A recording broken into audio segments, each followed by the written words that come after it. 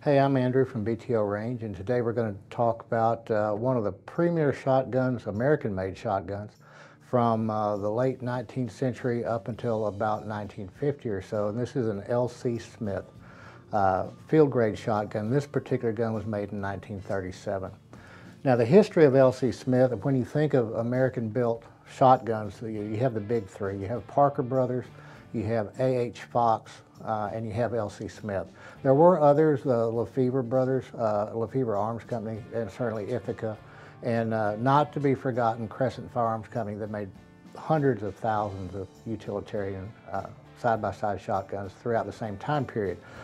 But the L.C. Smith kind of stands alone for a few reasons. It started out with two brothers, Lyman Cornelius Smith, L.C. Smith, and his older brother Leroy, partnered up with a man by the name of William Baker that had the Baker Arms Company. And they made the Baker 3-barrel gun, which was a double-barrel shotgun over a 44 caliber rifle barrel, which was a very popular configuration in Europe with the Drillings, or Dreiling as it's pronounced in German, but didn't really catch on much in the United States. So it wasn't a big commercial success. And Baker and the older brother,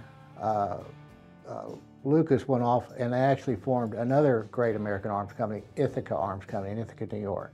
So that left L.C. Smith producing this gun on his own. He ran into some financial problems, and he sold it to a man by the name of Hunter, who was a railroad tycoon. So the Hunter Arms Company was born, and that's why post that sale, all of these guns are actually made by the Hunter Arms Company in So Mark there in Fulton, New York. But it was always named L.C. Smith. So L.C. Smith really had direct involvement in the gun that he started for about 4 years, but his name lived on throughout the 1950s, which is kind of interesting. So the Hunter Arms Company, they started out with the traditional hammered shotguns, and then they had an inventor or firearms designer working for the company by the name of Alexander Brown, who invented the side-lock internal hammer shotgun that L.C. Smith became known for.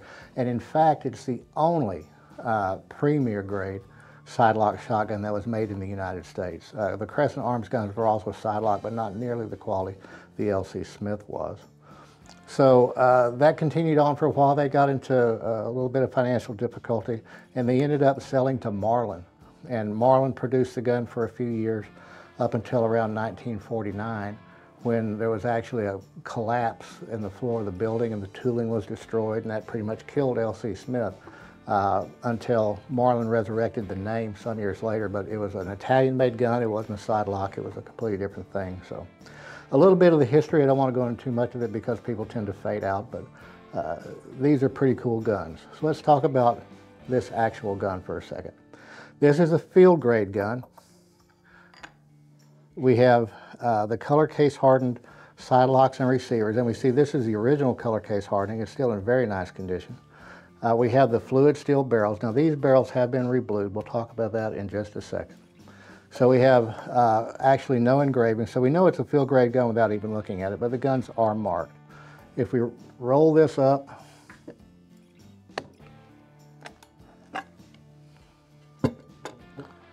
so actually when we start looking at the marks on the water table, we start to see where the serial numbers occur. So we're matching, and we see it is actually marked field on here on this water table. And we get the serial number, which is also going to be present on the barrel set and even on the inside on the bottom of the fore-end iron. So the 20 gauge, 12 gauge is by far the most prevalent, and then 20 gauge, 16 gauge. There was only one 28 gauge L.C. Smith ever produced. It was serial number 100, and there were less than 2,000 410 gauge guns produced. So if you have a 410 gauge, you've really made bank on that one.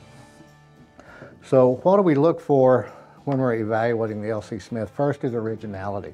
We can tell that these barrels have been reblued simply because they're the wrong color and the wrong polish on the metal. These barrel sets were all rust blued from the factory. They were never hot blued. So this shiny blue-black finish is indicative of hot salt bluing. That really didn't occur until after World War II. So this gun, the barrel set's obviously been reblued.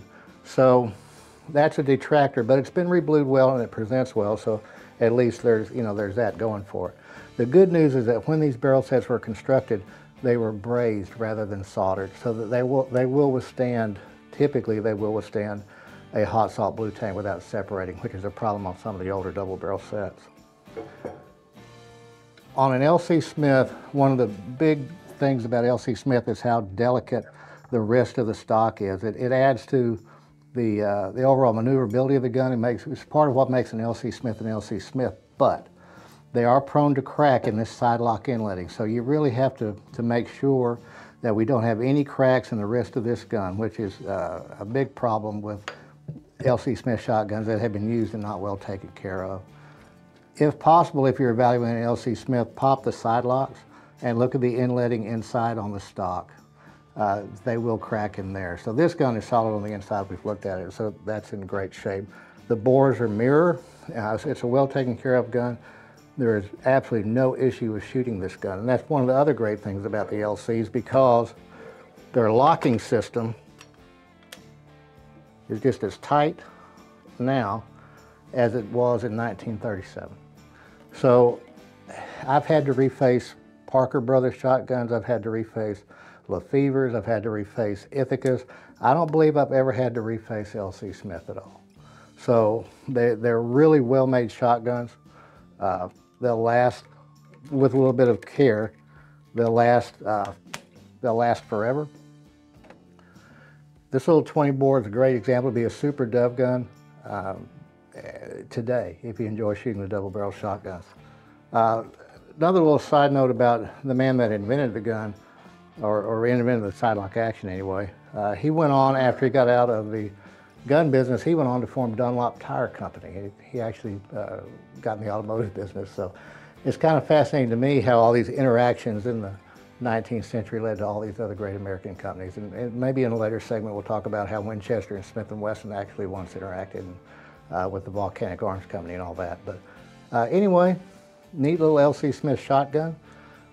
If you get the opportunity and run up on an L.C. Smith, if you can grab it, grab it. Now remember that the earlier guns before 1913, you could get them with various barrel configurations. They may not have been fluid steel barrels. They made them in various grades of Damascus barrels, and even in the bottom grades, it might have been stub twist barrels. And those may or may not be safe to shoot with modern ammunition. Have a gunsmith check them out. Anytime you buy an older gun like this, always have a gunsmith familiar with the type of gun you're looking at. Check out the shotgun and make sure it's safe to shoot before you shoot it. Some guns may still be collectible, but not shootable. This particular gun is perfectly shootable, as well as being a relatively collectible piece. The value is somewhat hurt because of the reblue on the barrels, but the color case hardening is still strong, the wood is still strong, and it's definitely shootable. So it'll be a very usable gun.